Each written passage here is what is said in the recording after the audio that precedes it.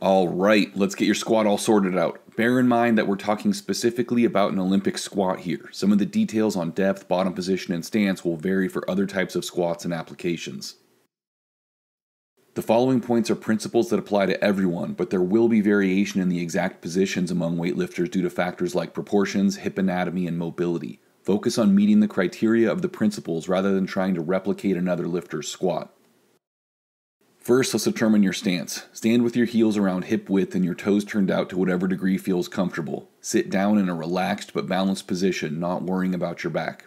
From here, we're going to adjust the width and toe out until we find the optimal position. The first criterion is finding the angle of the thigh that provides the best range of motion at the hip. That is, the position in which we can sit comfortably at full depth without feeling any bone-on-bone restriction or discomfort other than some possible tension from inflexibility.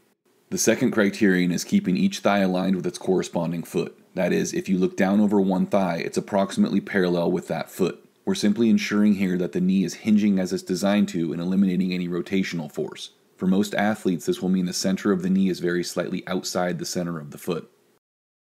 Full depth is simple. It's closing the knee joint as much as possible while maintaining proper back extension and balance over the foot. We can sit lower if we relax and allow the back to round, but we of course don't want to load a squat in this position. Keeping the back set properly will bring the hips slightly higher into maximal functional depth.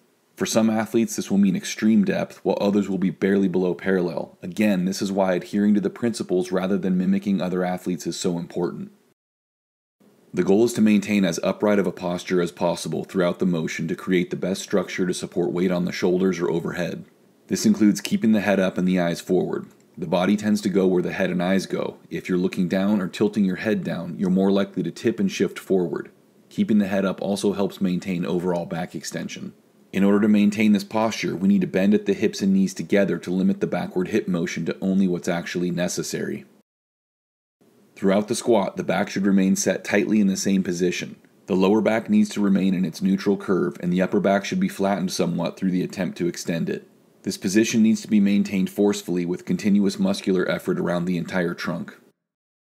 In order to stabilize the spine maximally, we need to pressurize the trunk with air. Taking a complete breath, allow the abdomen and the chest to expand, then lock the air in and forcefully tighten all of the muscles around the trunk. If you have a tendency to get dizzy during heavy lifts, expel a small amount of air as you move through the most difficult range of motion. The goal is to maintain balance over the whole foot throughout the squat with full foot contact at all times. No part of the foot should lift off the floor at any point. Generally, we want to train the bounce in front squats and use a more controlled tempo in back squats. This allows us to best use the front squat to train the rhythm and aggression of the clean and strengthen the trunk against the additional forces experienced with the abrupt stop in the bottom, and to use the back squat to train leg strength through the greatest range of motion possible.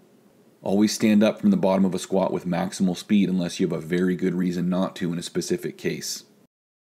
For a lot more details on the squat, see the free videos and articles on catalystathletics.com. Greg Everett with Catalyst Athletics here. Please like and share this video. If you appreciate the content, please subscribe to the channel. The more feedback I get from you guys, the more support I get from you guys, the more free content I can keep making. Thank you.